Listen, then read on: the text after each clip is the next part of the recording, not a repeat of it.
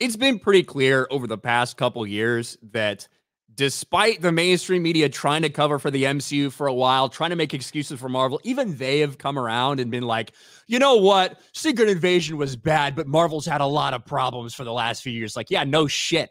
Almost like we've been telling you that. But one show that just came out, there were some people that had hope that it could deliver the MCU the hit it desperately needs, because the first season of Loki, by far, was the MCU and Disney Plus's most watched series that they've had. If you look back at these numbers, when you compare it to the last one that came out, Secret Invasion, Loki, 2.5 million households when you look at these Samba TV numbers. Far and away the biggest that they've seen. Whether you look at minutes watched, whether you look at Samba TV, all the ratings kind of agreed that Loki was the biggest hit that Marvel's seen when it comes to these Disney Plus series. Unfortunately, it looks like over the past 2 years, a lot of that audience has fallen away. But despite that, Disney's doing their best to do damage control already for the season premiere of Loki. Loki delivers strong viewing for season 2 premiere, Disney Plus says.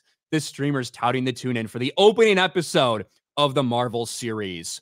The season 2 premiere of the Marvel series racked up 10.9 million views worldwide over its first 3 days plus a few hours, as defined by the industry increasing standard formula of total viewing time divided by runtime. We're going to get into exactly what that means in a second. That's a LeBron James stat right there. Yes, Loki's 3-day total compares well to that of Star Wars Ahsoka, which debuted in August to 14 million views, but that was over 5 days, not 3. They're saying that it's tracking slightly ahead of Ahsoka at this point in time, and they're also confirming that Loki's the second highest debut they've seen on Disney Plus, right behind The Mandalorian Season 3 in March. Keep in mind, like we said, that was blasted at the time. Mandalorian Season 3 was a massive disappointment. It was a huge drop-off in the ratings. It was below even that of Book of Boba Fett.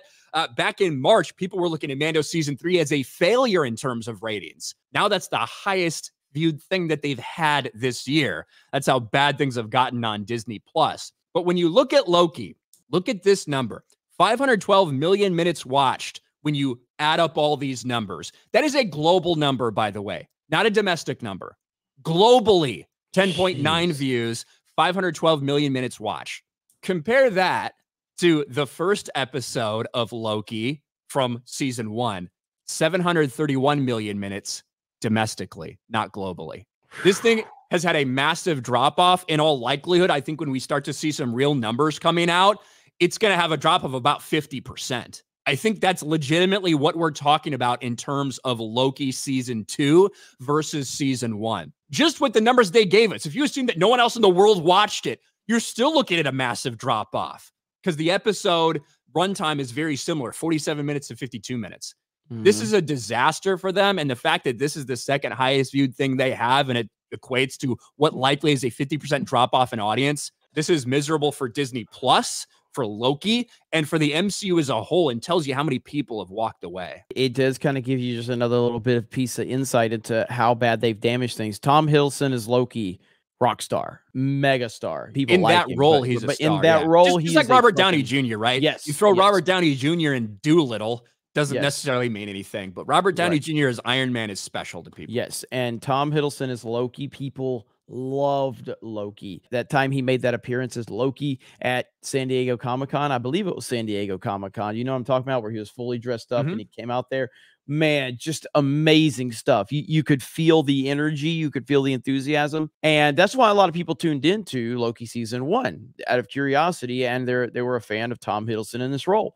No one cares about this character anymore. Right now, we live in a time where there is so much news, so much information, so much entertainment out there that people are just always busy with the next thing. And the MCU, you have to do so much work to keep up with the current timeline because, well, did you watch this show? Did you watch this movie? Did you watch this show and how it connects all to this to make you understand the storyline within this? People don't want to do that. It just doesn't work for people. Well, here's one of the problems with these Disney Plus series is that it doesn't seem like they actually have that big of an impact on things. Things happen, but at the end of the day, you kind of end up kind of back where you started. Remember Falcon and Winter Soldier? That entire season was like, okay, it's Sam coming to terms with the fact that like he's Captain America now, which we at the end of that episode, it's right where people assumed he would be after Endgame. You know what I mean? It's like these things that get dragged on for 6 to 8 episodes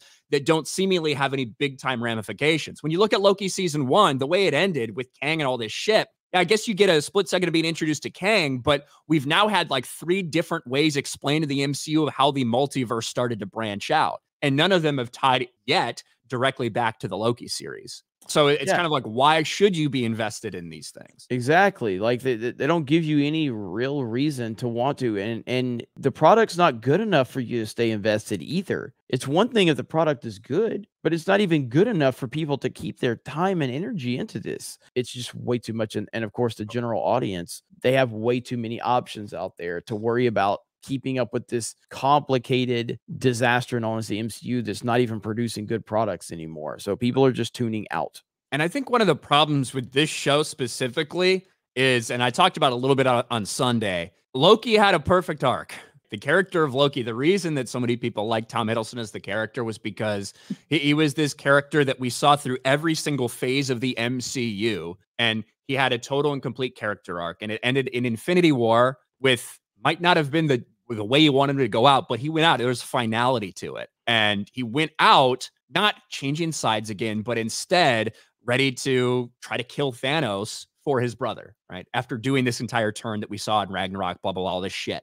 Yep. To go back in Endgame, and as soon as it was in the back of my head during Endgame, and I may have even mentioned it on streams and stuff back then, I said, if we see Loki show up in some way because he gets the Tesseract and he disappears and then he just kind of gone. So if we see Loki in some way, it's really going to do damage to his character arc. And now that's what we see. We see a character who didn't actually go through all of this stuff. We have Avengers Loki, who just got stopped trying to take over the world. We have Avengers era Loki, who watched a Cliff Notes version of his life on a projector for a couple minutes and is now all of a sudden this good dude. And it just doesn't feel genuine. It feels like you're doing damage to a perfect character arc in something that was great, the MCU. And I think that's one of the reasons as well that maybe a lot of people didn't decide to tune in for this season too, because they tuned in for season 1 and they just really didn't like what they saw. And you're taking the most successful MCU show, and it looks like you've lost a lot of your audience. And the reason you can look at that is the numbers, the Nielsen numbers for premieres do not lie. Now, once you start to get season 2s and stuff like that, it starts to get a little tricky. But 731 million minutes watched for the premiere of Loki season 1. That equates with a 52-minute runtime to about 14 million plus views. The same way Disney says views. Just domestically, not globally.